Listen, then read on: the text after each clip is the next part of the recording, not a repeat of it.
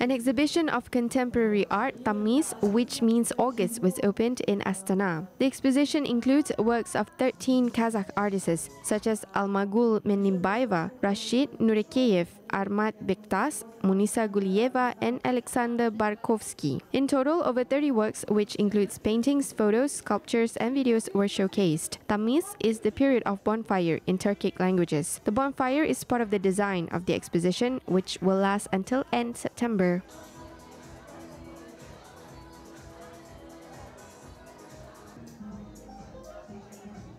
Мы хотели объединить старое и новое, да?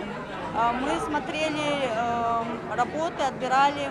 We wanted to combine the old and the new. We watched the work, selected according to a principle of reflection on the ongoing social and political moments in the country. Then we chose according to aesthetic parameters which are suitable for this topic. Of course, a lot of works can tell about time and transformation. Конечно же, очень много работ, которые говорят о времени, о трансформации. Это площадка для творческих людей, для встреч. This is a platform for creative people and meetings. This is a place for people who create and who are not indifferent to creativity. They can get acquainted here and cooperate in the future. It's always a mix of events and creations.